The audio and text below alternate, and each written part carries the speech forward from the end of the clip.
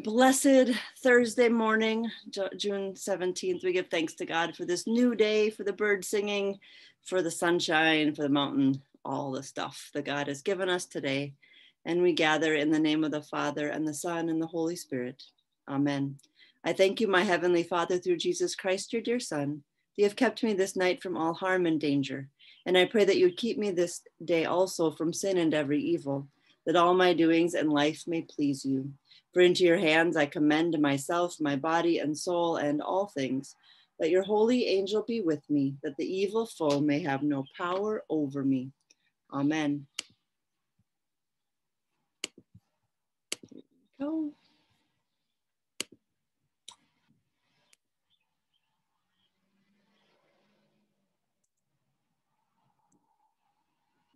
Satisfy us in the morning with your steadfast love, O God, that we may rejoice and be glad all our days. Praise to the blessed and holy Trinity, one God who gives us life, salvation, and resurrection. Christ is risen. He is risen indeed. Alleluia. Give glory to God, our light and our life. O come, let us worship and praise. Be still and know that I am God. We're continuing with our Grateful by Diana Butler Bass. And today it's a debt-free world section of Circles of Gratitude. We're going to look a little bit into the Lord's Prayer. So I'm going to dive in here. If gifts precede benefactors, there is no expectation to return the favor, because givers are simply passing on a gift, and other gifts will come their way. Receivers are freed from the debts of gratitude and may graciously pass whatever gifts they can onto others instead of paying back the benefactor. Jesus taught this clearly. If you lend to those from whom you hope to receive, what credit is that to you? Even sinners lend to sinners to receive as much again. But love your enemies, do good, and lend, expecting nothing in return. Luke 6:34-35. The free movement of gifts in a non-hierarchical way is the very heart of Christianity. According to Lightheart, givers impose no debt, and the only debt of receivers is to love others. He refers to this as the infinite circle of gratitude and contrasts it to the closed system of obligation that bound people to opposite forms of patronage and payback. Gratitude is not about manners and courtesy. It is never truly private. It is about the nature of society. It is deeply and profoundly political and opens us up to revolutionary idea of a debt-free community that shares in the mutual benefit of creation's gifts. Man.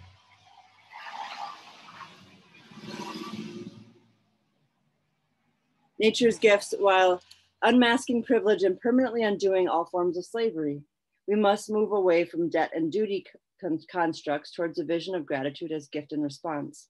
If that sounds too political, a discussion with little place in a book on either gratitude or spirituality, consider for a moment that this idea appears to be one of the most significant of all the New Testament's teaching, the Lord's Prayer.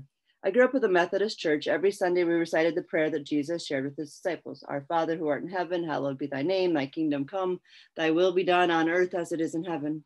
Give us this day our daily bread and forgive us our trespasses as we forgive those who trespass against us. And lead us not into temptation, but deliver us from evil. As a child, I liked those comforting words, especially that mystery sounding one, trespasses. I had no idea what a trespass was, but it seemed important that Jesus would insist that they be forgiven, whether we did them or if someone did them to us. It would not be until I was 13 in confirmation class that a Methodist pastor finally told me what a trespass was. It's a poetic word for sin. The Lord's Prayer asks that our sins be forgiven and that we might forgive anyone who sinned against us. Aha, that made sense. A decade or so later, I visited a Presbyterian church for the first time. The Lord's Prayer was included in the service and I mouthed the familiar words. Give us today our daily bread and forgive us I almost said trespasses, but the bulletin said, forgive us our debts as we forgive our debtors. What debts? The Lord's Prayer is about money? This made absolutely no sense to me. I missed those lyrical trespasses or debts. What is going on here? The New Testament is written in Greek. Hamartia is a Greek word for sin. It means to miss the mark, to err, or to be fatally flawed. That is how we usually think about sin. It is about failing to make good choices and or doing something naughty, perhaps because of some sort of deep character flaw. But Jesus didn't speak Greek. He spoke Aramaic, the local language in the ancient Middle East related to Hebrew. The word I learned as trespasses was most likely the Aramaic word koba, which is a translation of the word that is the source of an important distinction. There are two versions of the Lord's Prayer in the New Testament, one in the Gospel of Luke, Luke 11, and the other in Matthew, Matthew 6. Luke's version of the Lord's Prayer uses harmatia to translate koba, but Matthew's version does not. Matthew chooses a different word, ophela he mata, which means debts. He does go for a very particular reason. Most rabbis in Jesus' time, and Jesus was a rabbi, understood sin as debt, with a connotation of weight, burdens, and obligations. Jewish theology taught that human beings owe only one debt, and it is not a burden, but a joy. We owe God faithfulness and praise because God alone is the giver of all gifts, the daily bread of the Lord's Prayer. False debts enslave us to idols if there is no giver but God. In Matthew's gospel, the Lord's Prayer immediately follows the Beatitudes. Jesus' sermon proclaims blessing upon outcasts and the oppressed, and then moves to freedom from debt. The prayer literally reads, "Forsake our debts as we forsake our debtors." These are canceled debts. Jesus teaches his followers to leave behind the whole system of indebtedness and obligates people to Caesar. Essentially, the Lord's Prayer is a takedown of the Roman economics and politics. The prayer describes an economy of abundance that begins in heaven, where there is always enough, where all are blessed. Heaven is a vision of what the world is to be, a community that entrusts God's provision and holds no one in debt. Sin is, I'm almost done here. Sin is when the circle of abundance is abused, and when we see gifts as something we have earned, owned, and can make others earn. And we set up a system of indebtedness whereby we enrich ourselves and control others. In the Bible, sin is debt and debt is sin. The Lord's Prayer is comforting. We can live free from the naughty things we do or the naughty things done to us, but it is not only about some spiritualized idea of sin, about our flaws and misdeeds. This radical prayer undermines imperial economics. The entire ancient Roman world was structured on debt, a political system in which debts are discharged by tributes, loyalty, and utter obedience to Caesar. And the whole world was indebted to Caesar, and the whole earth was his by right, everyone and everything he owned. Jesus says, no, he prays, free us from debt, from holding others in debt, and from our anger against those who hold us in debt. Release us from the entanglements of debt slavery, free us from Caesar's yoke. We long to live only to the gratitude of God, as the heart of Jesus' prayer is politics, the structure of our world, right? In prayer, Jesus restates one of the most ignored directives in the Hebrew Bible. Every seventh year, you should grant a remission of debts. Every creditor shall remit the claim that is held against the neighbor, not exacting it on the neighbor who is a member of the community, because the Lord's remission has been proclaimed, Deuteronomy 15. Every 7 years, all debts were to be canceled, all debts. And to really whoop it up, every 49 years, all land is to be returned to its original owners. No one was to work the land for an entire year. People were to simply live the land's natural abundance, Leviticus 25. The Bible calls us to Sabbath and depicts a world without work, a world free of debt. Imagine how grateful we would be, a jubilee of gratitude. So this is one of the things about the Lord's Prayer that I think is fascinating, that Luke and Matthew do use some different words for key parts of that prayer, and part of it fits in their view of it. Is it debt? Sin as debt, sin as on our conscience is more the Luke version. So looking at those two things, it's a both and. It's not a choose between. It must be debt or it must be what the sin, the burden on our conscience and things like that. But it opens up a little bit of what do you think of debt? And truly, I mean, I've done that study too. The Matthew one, and Matthew talks about debt. And through the Bible, as they talk about the Jubilee years, or the years where you forgive the debt of others. I mean, I'm still paying for my college loan, so I would love that one to come, of like, oh, my college loans are gone. I have like 10 years left of like the 30-year process, but it'll get there. I mean, not all debt's bad. So thinking about that, thinking about if we how many years was it? Every 7th year, a remission of debt. What would that do? And maybe we would make debts differently as well, if you knew that in 7 years they would be canceled out. I don't think we'd be putting 30-year mortgages knowing that at year 7 years in, they would be canceled. We would structure things differently. Once again, this is about structure. Why do we have the structure we have? What does it help? What does it hurt? And not just the house debt or canceling debts, but the debts that you have to one another. The quid pro quo, the system, and instead of that, a freedom of that, a recognition that we all receive our daily bread and we're passing on a gift from God to somebody else. Maybe there's a debt of our work, but even the ability to work is a gift from God. A reorienting of ownership, including of our own actions and the fruit of our labors, are something to gift. And we have a system that receiving the compensation for those. Where is it helpful and where is it potentially something that limits us? So thinking about sin as debt and how that fits into this freeing up, naming the political system. That's part of what Matthew is. Matthew really looks back at that and in the connection with the Old Testament, but also a lot with the authorities of the time. Matthew focuses a lot on that. So he would be very conscious of where the Christians or those who the disciples are in the reality of the world and where Caesar is and how that impacts faith and life and where we are in bondage. So with Christ freeing us from bondage and forgiveness, that is part of what he does. Also, the other part of freedom from bondage that Christ has come to do, when you think of forgiveness as a central part of the gospel, what we should do and do not do, what we do and harm, what is done to us and holds us captive, and to be freed from those things, that is also forgiveness. So debt is part, and I think it is important, like Matthew does, to hold up that part of forgiveness, that part of indebtedness and how it enslaves us potentially or causes us to be enslavers.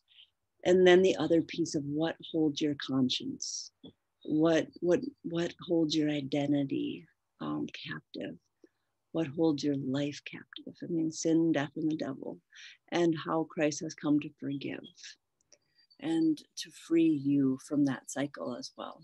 So it does fit into the gratitude of all that God has done, and to recognize by using just simply a different word in the original text, how much we miss. And we can talk about too, as we, sin, trespass, death, and how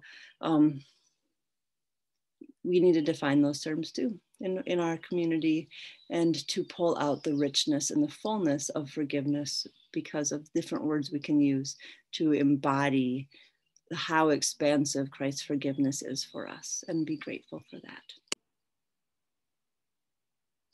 Be still and know that I am God. You have been born anew through the living and abiding word of God. The Lord be with you and also with you. Let us pray. Mighty God of mercy, we thank you for the resurrection dawn, bringing the glory of our risen Lord who makes every day new. Especially we thank you for the sustaining goodness of your creation. We thank you that you forgive us our sins, those that we have committed, those that we hold on our conscience, those that sweeten our ear to doubt your word. We give thanks that you put your word in our ears and give us faith. And we also give thanks of the thought of debt, the transactional relationships that you also free up and allow to become more than just what we owe each other, but how to free us into other dimensions of relationship and life.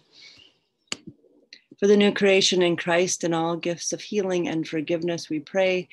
We pray for those who are mourning. We pray for those who are fearful. We pray for those who are in need. You know who they are, Lord, and we lift them to you now.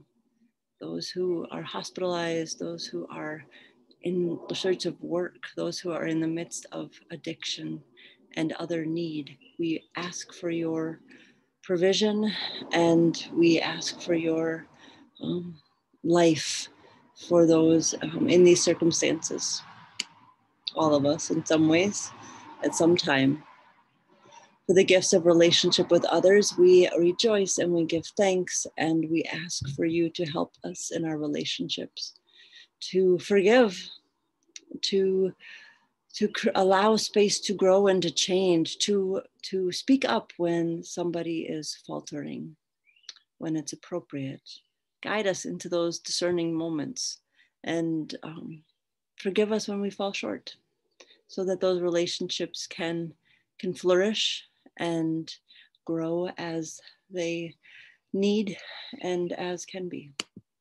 For the communion of faith in your church, we give thanks. We give thanks for last night at church with some singing outside, beautiful evening, some laughter, and community. It's a foretaste of the feast to come, Lord, and give thanks for the opportunities that will be in the coming months for us to have that community of faith once again, in person, not just virtually. Merciful God of might, renew this weary world, heal the hurts of all your children, and bring about your peace for all in Christ Jesus, the living Lord. Especially we pray for those who govern nations of the world. We pray for President Biden and Vice President Harris. We pray for gridlock. We pray for different ways of doing things, that you find a way forward for life, liberty, and the pursuit of happiness. And we ask for hopefulness and for peace for now and for the future. So help us, Lord, as we are weary and as we are in need, as every generation is.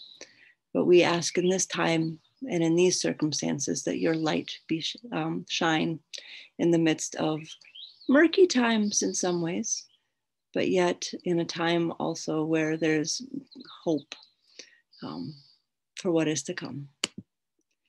For the people in countries ravaged by strife or warfare or the pandemic, we pray that we don't just live in the shadow of life, and that people around the world don't just see the reflection of what life could be, but that they have abundant life, that we have abundant life.